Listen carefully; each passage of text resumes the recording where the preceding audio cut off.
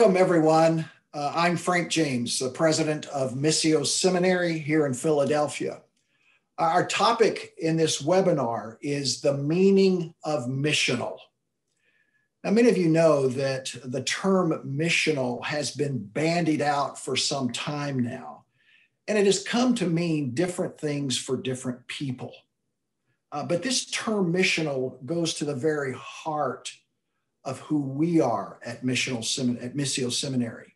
It's our DNA. It's the reason we changed our name to MISSIO Seminary. It's the reason we moved to the city. So it really is a guiding star for us on the board, on the faculty. It really is who we are. Now, this year, 2021, we're celebrating our 50th anniversary, 1971 to 2021. And one of the things that I really appreciate about our seminary is that we continue to grow in our understanding of Scripture. We continue to grow how we think about the way we live and about how we do seminary. That is part of our missional commitment, to continue to learn, to listen, and to grow. That's really an important part of who we are. So we will be having a series of these webinars as we celebrate our 50th anniversary. We'll be doing this for the next 12 to 18 months with these regular webinars, talking about some aspect of the seminary and how we serve the community of Philadelphia. It's been almost 20 years when Biblical Seminary, as it was then known, took the missional turn and embraced our missional identity. And so this first webinar really centers on the missional identity. We will explore and illumine, hopefully, this missional idea from three perspectives. We will look at Scripture, because we do believe it is a biblical scriptural notion. We'll do some theological reflection about what this means. And then we'll enter into some of the challenges that we face in this world and how we need to be a missional seminary and a missional church. So our panelists for this webinar are three of my colleagues and even more, three of my friends, Professors Todd Mangum, Steve Taylor, and Kyuboem Lee.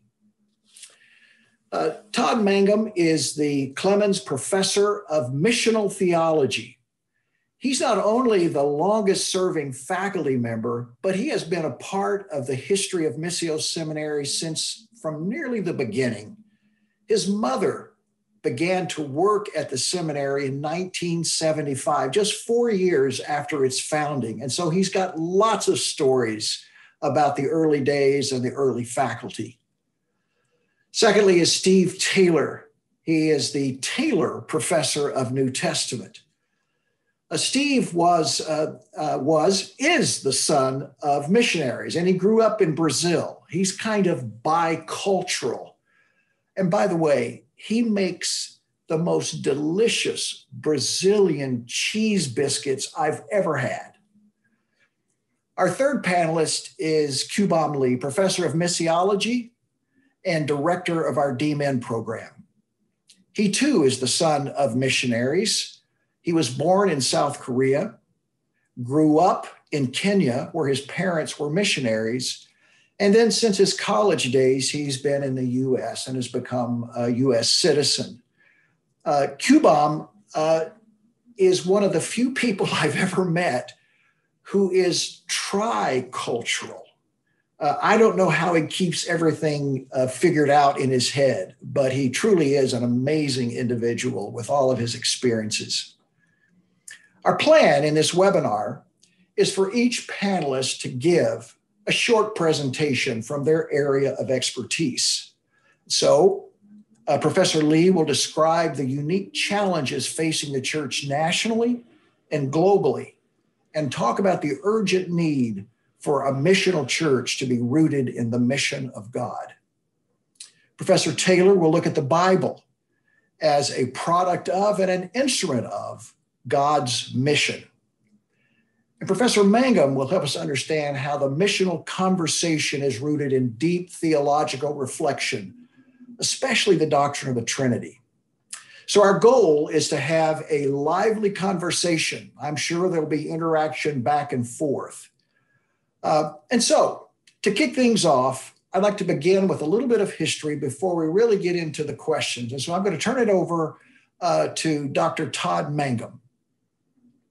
It is hard for me to believe, it's nearly impossible for me to believe that I guess I'm the last one left at MISSIO that actually knew Alan McCrae and Jack Murray.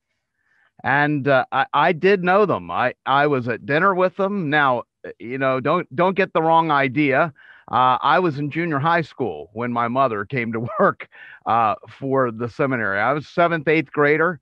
So we were at meals. We had dinner with McCrae's. We had dinner with Jack and Eleanor Murray.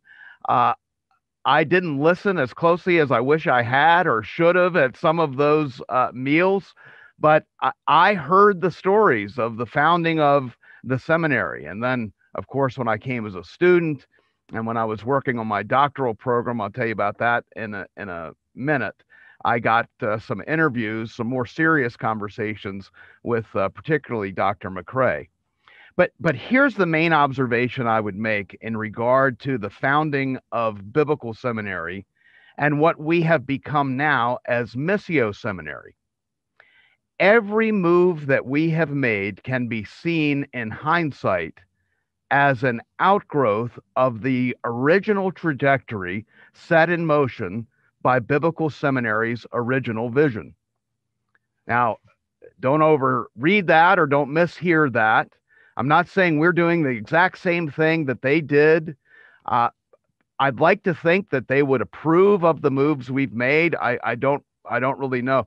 But what I'm saying is the path that they set in motion, the DNA out of which grew the missional trajectory, was really set in motion by that original vision. And I'd like to ferret that out a little bit. We've often observed that the two founders, Alan McCrae, Dr. Alan McCrae, Princeton-trained Bible scholar, conjoined with, partnered with Jack Murray, passionate, effective evangelist. And those two together, that whole was greater than the sum of the parts. And now let's go a step deeper in that. Dr. McCrae, he was a scholar, Bible-believing scholar for sure, trained Old Testament scholar, definitely trained and definitely concerned about fending off the inroads of anti-supernaturalism and particularly more liberal, higher critical approaches to the Old Testament. I mean, that was part of what he was about. But he was also an explorer. I mean, one of the stories that we were regaled by and with in the early days was hearing how on his honeymoon, he and Grace McCrae are on their honeymoon, and he's called to help rescue some, I don't remember anymore whether it was hikers that got lost or a small craft went down in the Grand Canyon, but he was called from his honeymoon to help find these people lost in the Grand Canyon. Why? Because he was a hiker. He was an explorer. He was a mountain climber. Now, not a rock climber like that, but he hiked, he explored. That was part of who he was. He viewed the world with curiosity. And into his 90s, he explored and engaged the scripture with wonder. You know, not as a set of tight fit answers just to be defended. He had a wonder, a curiosity about his biblical scholarship that formed part of the original DNA of the school. Jack Murray was he was an evangelist, passionate about evangelism, but he was an innovator. He was an experimenter. So, you put those two things together, and that formed the original DNA, the original context that we've built upon ever since. So today, we still have that embrace and value of biblical scholarship and theological thinking. We have Ivy League trained biblical scholars like Steve Taylor, Oxford trained scholars like Dave Lamb, who are teaching the Bible. We still have that. And likewise, we still have an embrace and a value of innovation and experimentation, kind of like Jack Murray. I don't know about Frank James' level of innovation on steroids, but innovation, experimentation.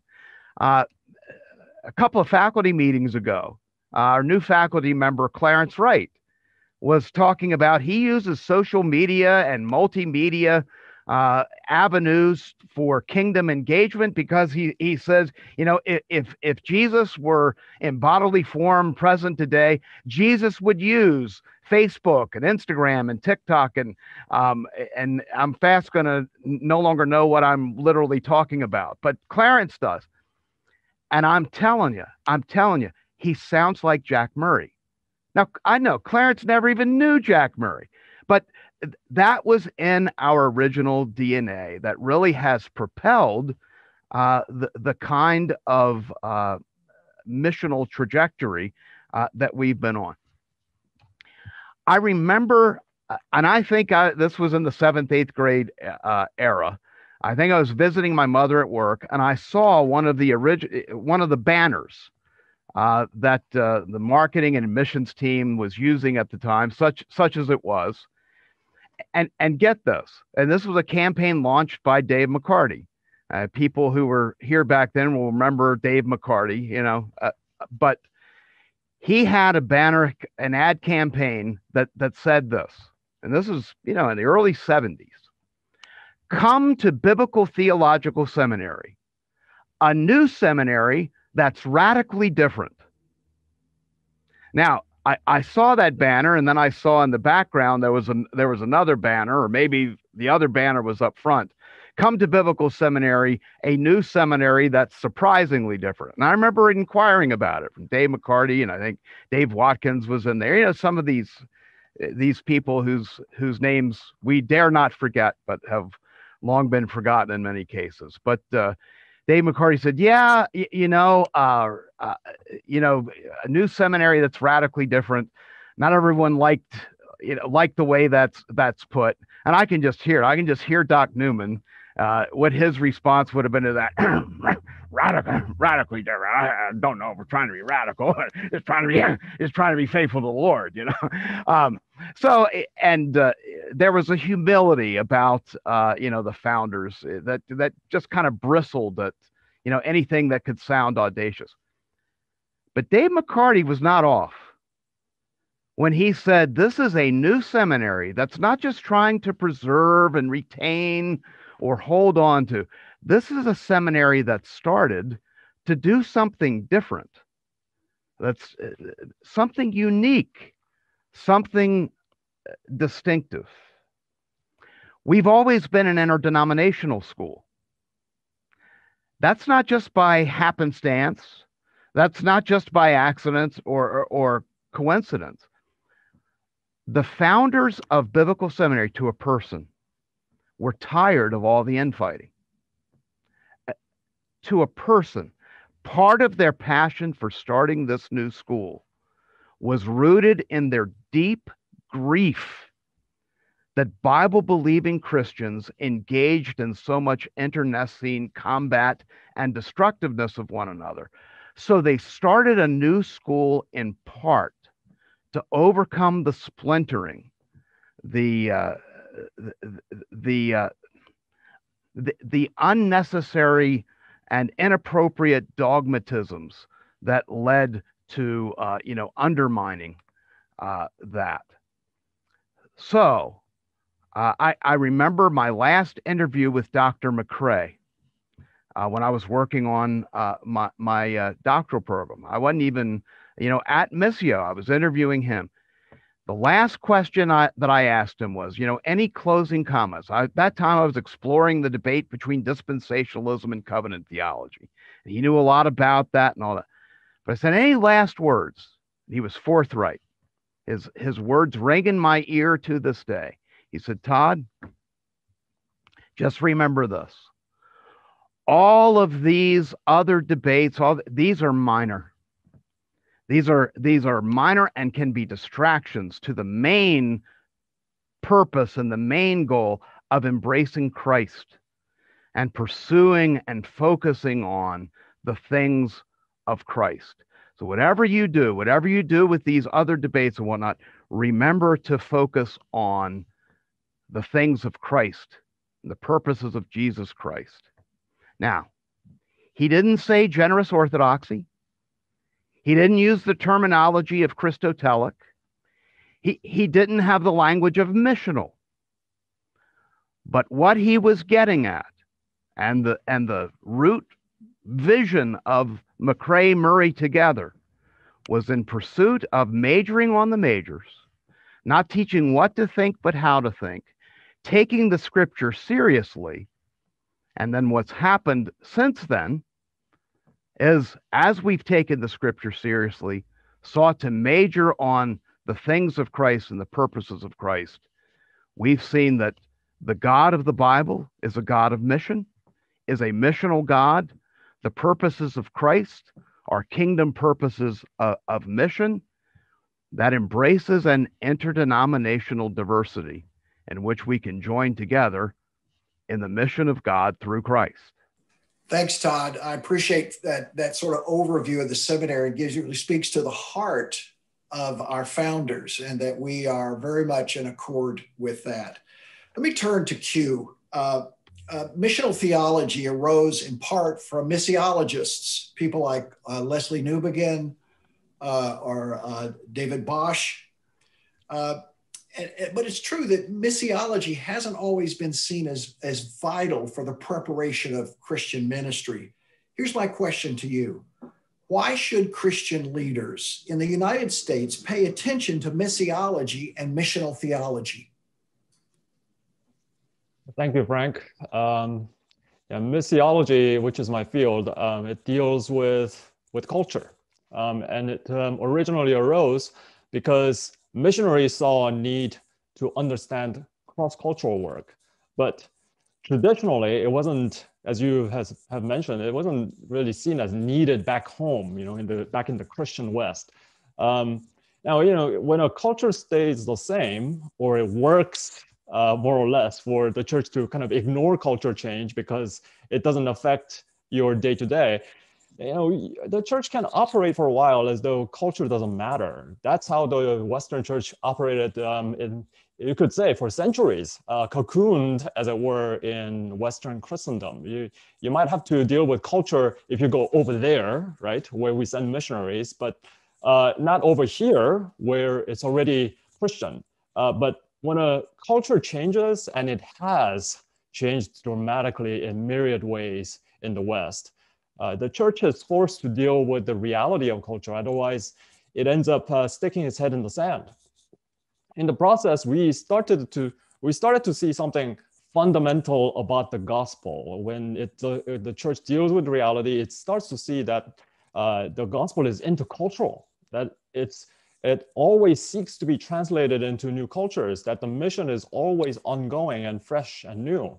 And so Leslie Newbegin was a missionary in India before returning to the West, and he was a leader with the kind of cross-cultural experience that enabled him to conclude the West is a mission field just as much as India is. And this wasn't just because secularism was on the rise in the West and the church needed to retake the West from secularism. There was a recognition that the church has always been missionary in its very nature, that it had always been a people sent by God to God's world on God's mission. And spending time in other cultures helped people like Newbegin and others to see this basic truth that the church in the West had forgotten. So today, when the culture in the West is undergoing tremendous and rapid change, it's easy for the church in the West to react out of fear and out of nostalgia. But a missional understanding of the church says the church has been built for intercultural mission. The gospel was always meant to be transmitted across cultures. It's always at home in many diverse people groups all around the globe, because Christians have always believed that Jesus was Lord of all nations. So when the church reclaims this identity that's rightfully theirs, the church can live in the midst of this rapidly, tremendously changing culture without fear, but creatively and hopefully and faithfully live on mission. And I think that's why it's so important for the church's theology to be shaped by missiology and by its understanding of its missionary nature. And this has always been so, but I think it's all too clear now. Oh, Q, I really appreciate that. I think a number of us have lived abroad. You spent most of your life living in different cultures, and Steve. And I lived for 4 years in England. Even though we spoke the same language, we were divided by culture. And when you have to live in a different culture, you start to see and hear things that maybe you didn't know about yourself even. So that has been transformative in my own experience. And I think anyone who has lived abroad, spent any time in a different culture, it is very, very illuminating. So thank you for that. Steve, when the seminary changed its name from Biblical Seminary to MISSIO Seminary, some folks wondered whether or not we were minimizing the Bible. If we were, and certainly the answer to that is no, of course not. But can you talk a little bit about the Bible and its relation to the mission of God? Well, what's becoming clear about the Bible is that as we read it honestly, and oftentimes with the help of scholarship that we might consider not God or Bible honoring, but with their help, with their insights, with the insights of Jewish scholars that I studied alongside at the University of Pennsylvania, learned a lot from. We're finding out that the Bible is its very structure is ultimately missional, because it's given in bits and pieces through time as a result of God's working with folk in time, in culture. So that our God is this God who has appreciated culture, has crossed lines over and over again in order to reveal his heart through a process. And we'll say much more about that later, but certainly the Bible is by no means put to one side when we take up a missional focus. The Bible actually sharpens that focus and basically says, of course, this was true all along. You should have seen it earlier. And that certainly was my own experience as I walked through these years at MISSIO Seminary. Steve, one of the things that I think is important, and I've heard you talk about this a little bit before, when you talk about the biblical view of God's mission, one of the things you talk about is God's love. And I'm struck by that, that is such a central, vital piece of a biblical view of God's mission. Could you say a word or two about God's love? Well, now you're going to get me in a pulpit, and I'm likely to keep preaching. That's okay. Yeah. But one of the things I think that'll come out as we address this big topic from the perspective of different disciplines, and when Todd speaks, et cetera, is that the Christian understanding of God, ultimately framed by God's self-revelation in his Son reflection on all that. Trinitarian theology is that God is this community of love. I'm not going to try to steal Todd's thunder about that. So we can already say in a preliminary way that this loving community that God is at the springboard of all this. But on the other end, in this long process of God's self-revelation, we come to this climactic revelation of himself that happens in the person of his son, in what we might call the Christ event, incarnation, but then especially the cross, God's self-giving. And then, of course, the gift of the Spirit, God's embrace of us in ways that are surprising given other elements of the story. So it's given the story, John's conclusion in 1 John chapter 4 that he actually articulates twice, right, is that God is love, which is an amazing statement. Two nouns connected by the verb to be, not a noun connected by the verb to be to an adjective, but God is love, right? So if that's true, then in some sense, we have to, as we act in the world and as we reflect on our doctrine, we have to, in some sense, say over and over again to ourselves, God is doing this because he's love.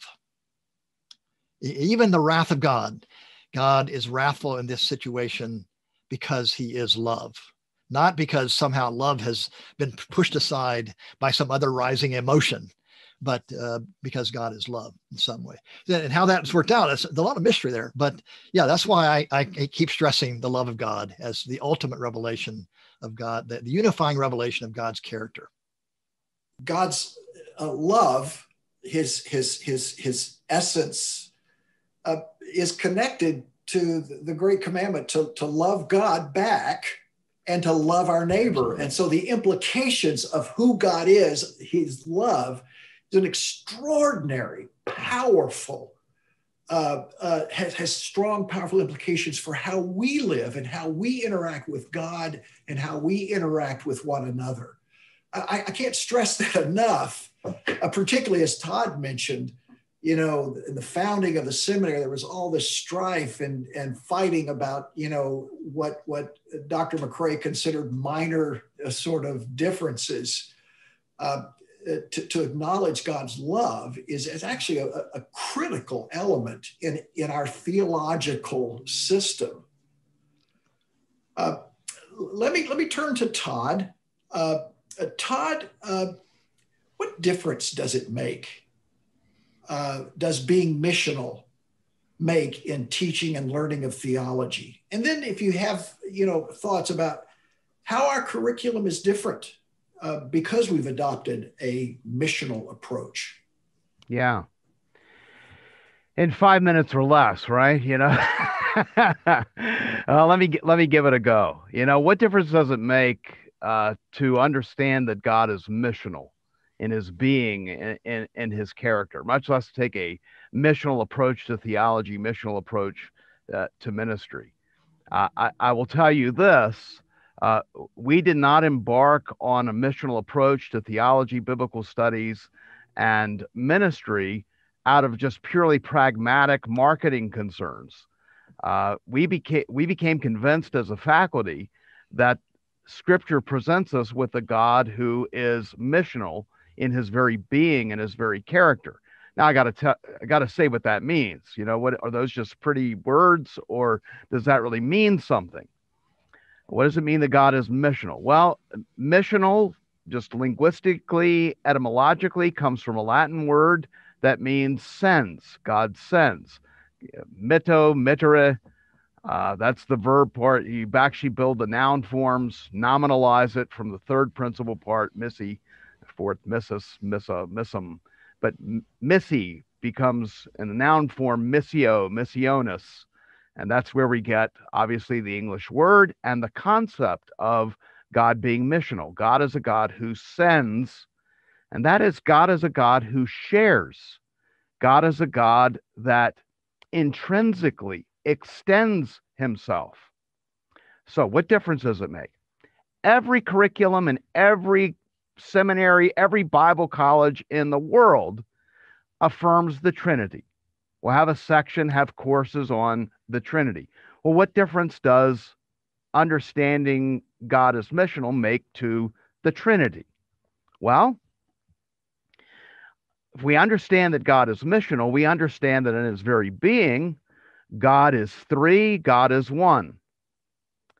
If you're not careful, that can become nothing more than a philosophical puzzle to try to solve. And traditional systematic theology can kind of convert it into kind of philosophical puzzle, or maybe at best an area of mystical contemplation. But understanding that God is missional in his very character says God in his being is a community of persons in loving fellowship with one another.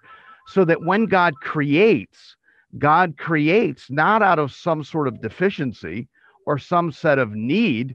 God creates because it's in his very nature to not just hoard it to himself. It's like he intrinsically wants to share, desires to extend, expand. So he creates. And as he creates, he extends himself in such a way that the multifaceted beauty, the aesthetic tastes of God are manifest.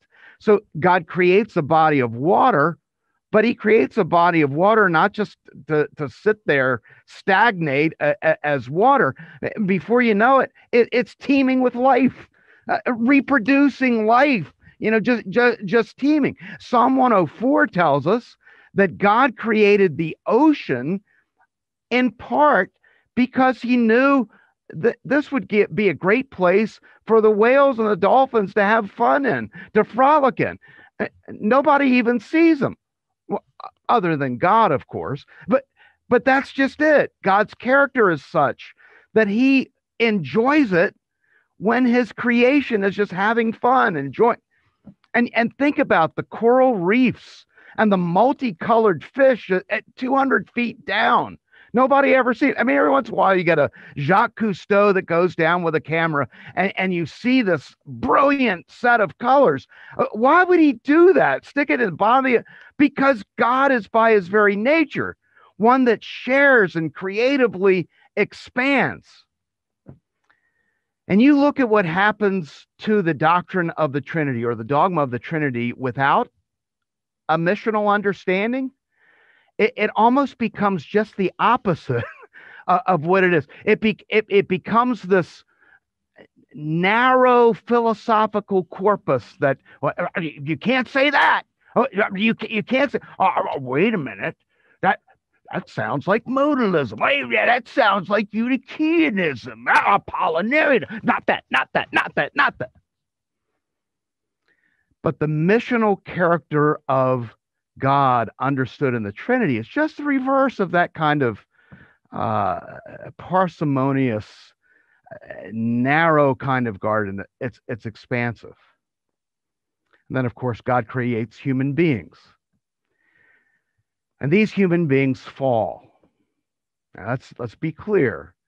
That taking of the fruit in the garden, that was not just an innocuous mistake. Told you not to eat the cookie, now you ate the cookie. No.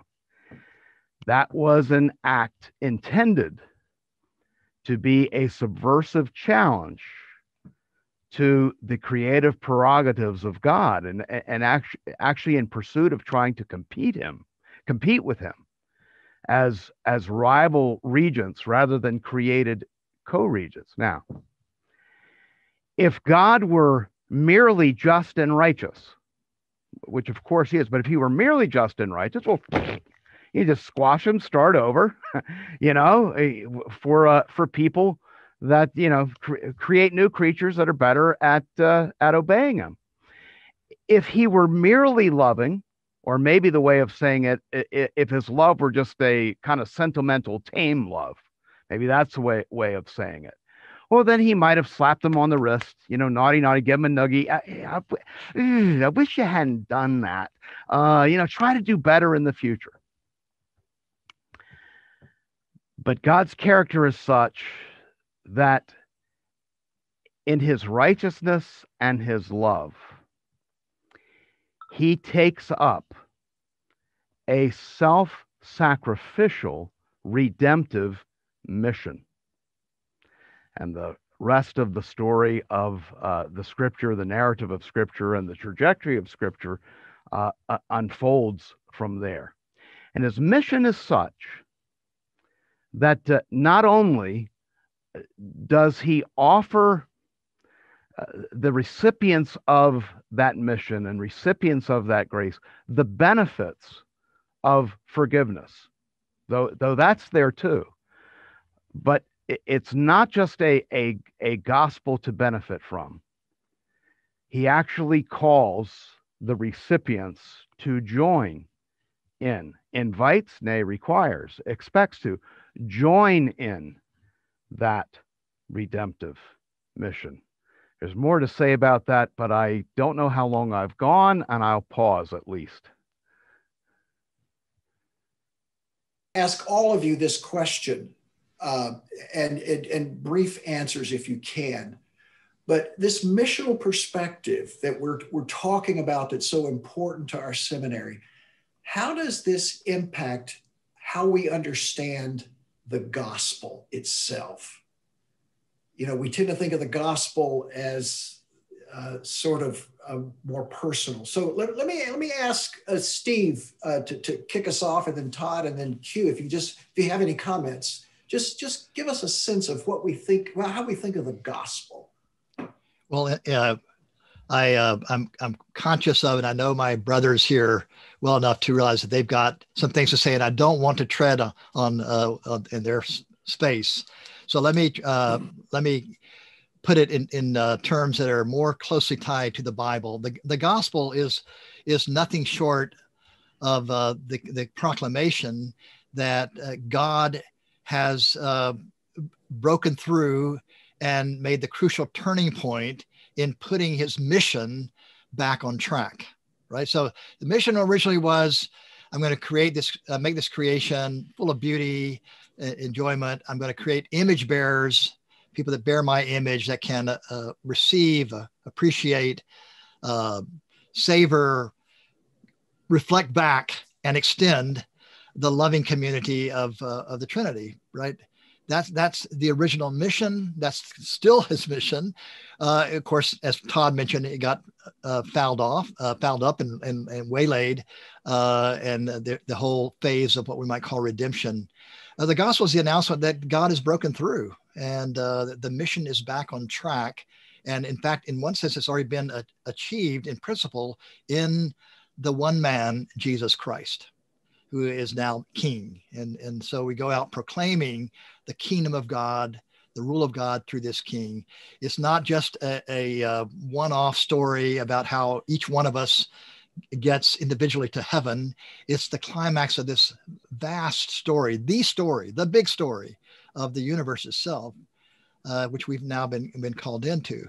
And that's how the Bible teaches us to see the coming of Jesus and the meaning of the cross as God's suffering embrace of a world gone wrong, etc. So I'll stop there, and I'm sure my brothers will fill that on out. Yeah. Yeah. Todd, any thoughts about how do we talk about the gospel at MISSIO Seminary? Yeah, absolutely. And of course, there's another question. There's a lot to say. There are some self-described missional thinkers and missional ministers that say the gospel, our understanding of the gospel is the same as it's always been. Missional just allows us to be more innovative, more intelligent, more savvy in how we spread it. I've come to believe myself, and we as a faculty at MISSIO Seminary, I think have come to agreement that actually a missional understanding affects even our understanding of the gospel itself.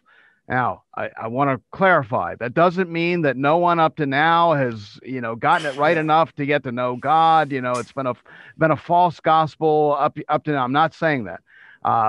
Lots of people have come to know Christ and know him authentically and fully through what Daryl Guder calls a reductionist understanding of the gospel. So what needs correction?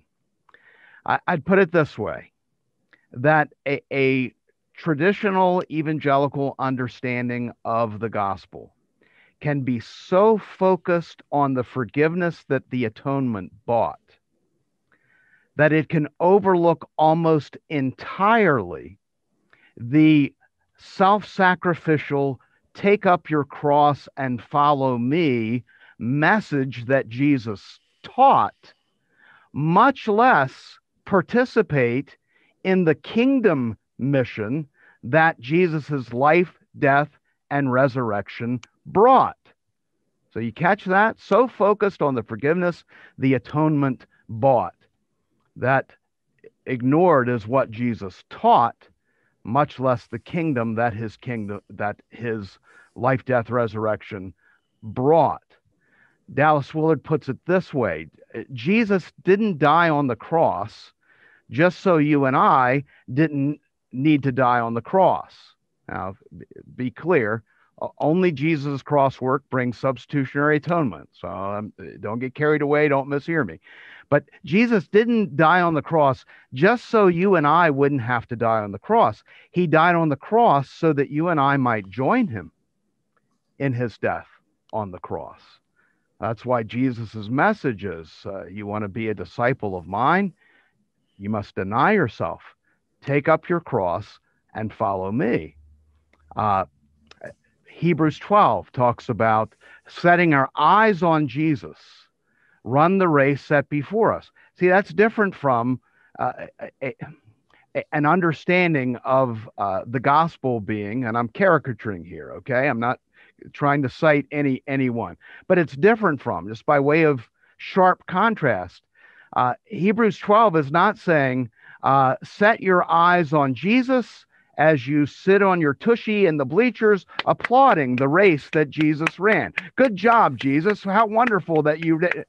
It is keeping your eyes on Jesus to run the race set before each one of us. Now, be clear, Todd Mangum, I myself can do nothing apart from Christ. But with Christ, through Christ, I can do more. In fact, I think there's a verse somewhere that says I can do all things. You know, without Christ, nothing is possible. You know, our mission at MISSIO Seminary is futile. But through Christ, nothing is impossible. Now, run the race. It's my legs, my lungs, and whatnot that are running the race, but it's through Christ, by Christ in me. That strikes me as a more robust understanding and embrace of the gospel than at least I understood. Maybe I'm the only one, but that I understood growing up. Yeah. Q, you know, one of the things I want to combine is, you know, MISSIO Seminary made the decision to move to the city of Philadelphia about a year and a half ago. And so I want to ask you, one, why was this a missional decision? And how is this an expression of the gospel? What's the connection between the gospel as we understand it and the move to Philadelphia? So I'm giving you sort of a two-sided question there. Yeah, I think, well, to follow up on our understanding of the gospel question, I think another way to think about this has been thinking about the gospel in terms of in its holistic nature.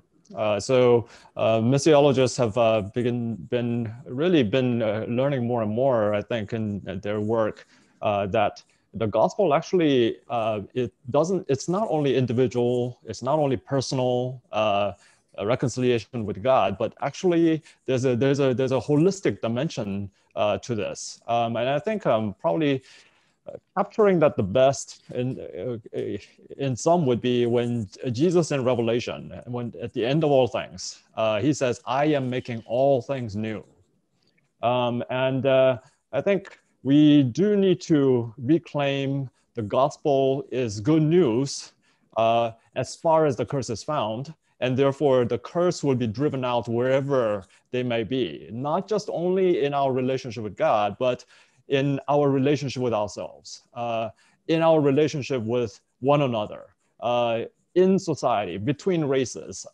between the rich and poor, between man and woman, wherever there's brokenness, and then even further to our environment, to creation, and in all of these things, Jesus is making all things new. As gospel proclaimers, we are to proclaim Jesus is Lord over all, including, I think, many places that Christians have fled out from, thinking that, well, that's done and that's all spoiled by sin or by brokenness, and there's no hope for that anymore. All we have to do is to have our personal relationship with God and have our forgiveness and our fire insurance so that we might go be with heaven when we die, or when all things burn up.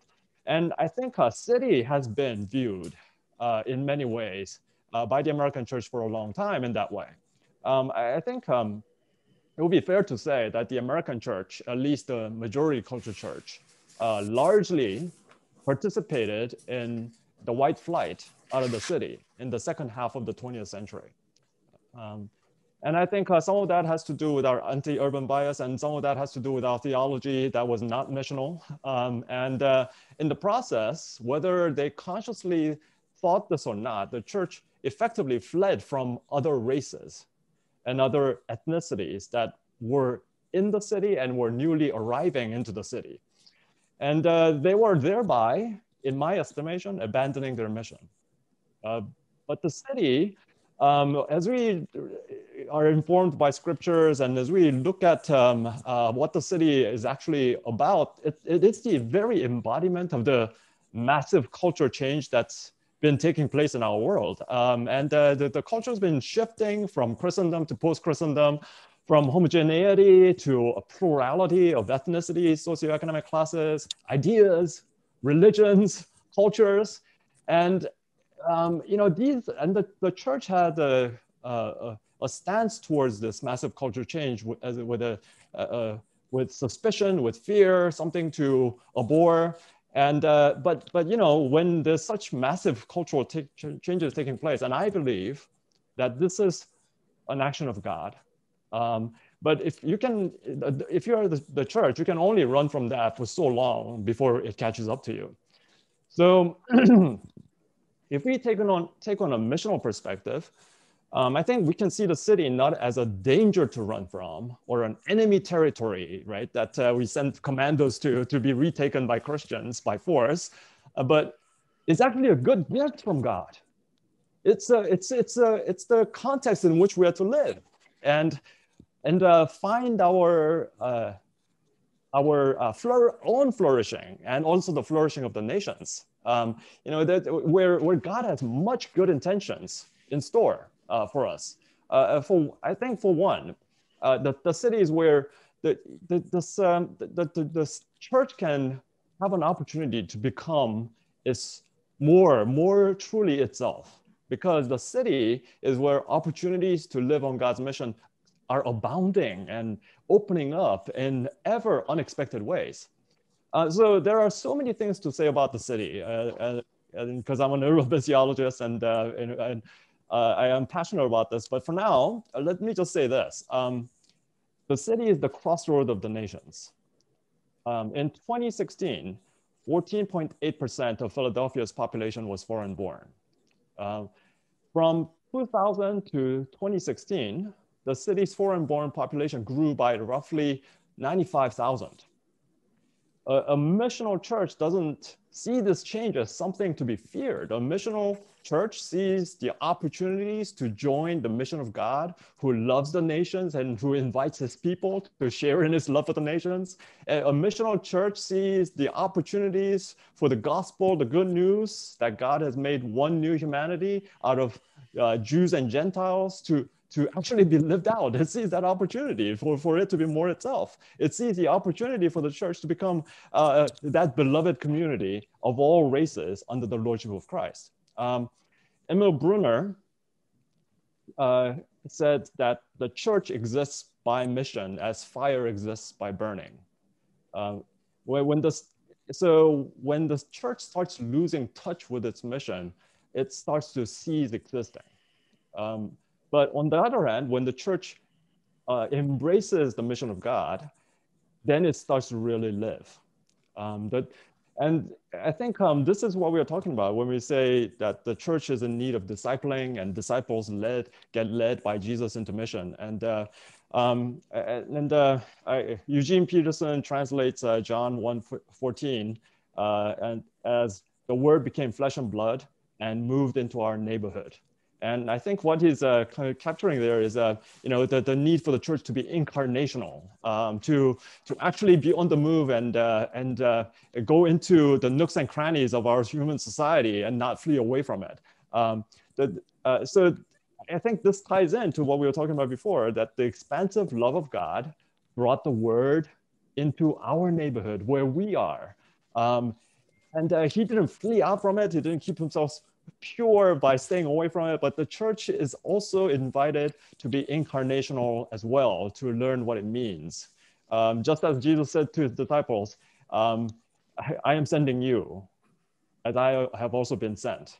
And I think we are also being invited into this sent journey of being disciples. So, and I see Missio in the midst of that.